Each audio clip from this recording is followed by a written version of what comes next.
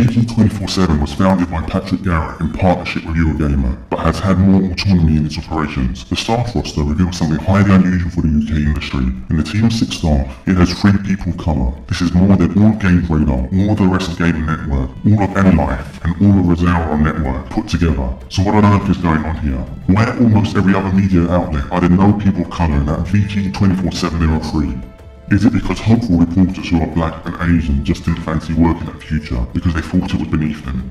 Is it because the Asian hopeful reporters who were trying to break into the industry thought Eurogamer didn't align with their social values, so decided not to bother applying to Wesley, Ollie and Richard Ledbetter? Or is it because VG 24/7 received applications and decided to interview, give jobs based on merit, regardless of racial background? I've no inside information on this, but I suspect the latter. And in an old boys and girls network, it's a lesson that every other media outlet in the UK needs to learn from. Let's be clear, it's not to say that there have never been people of colour in the industry. Chandra Nair was editor-in-chief of Nintendo magazines between 2012 and 2014, and Future CBG had Tamor Hussain between 2010 and 2015. He's now an editor in the US for GameSpot. When Future first began to make redundancies, he was the first to be let go, and his colleagues gave him a mock big issue cover that referenced that there would now be less diversity in the company.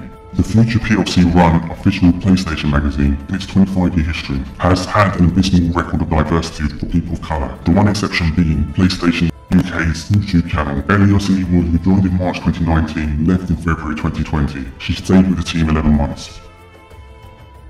Melindy Hetfeld is a prominent freelancer in the industry today. She regularly contributes to Eurogamer and other publications.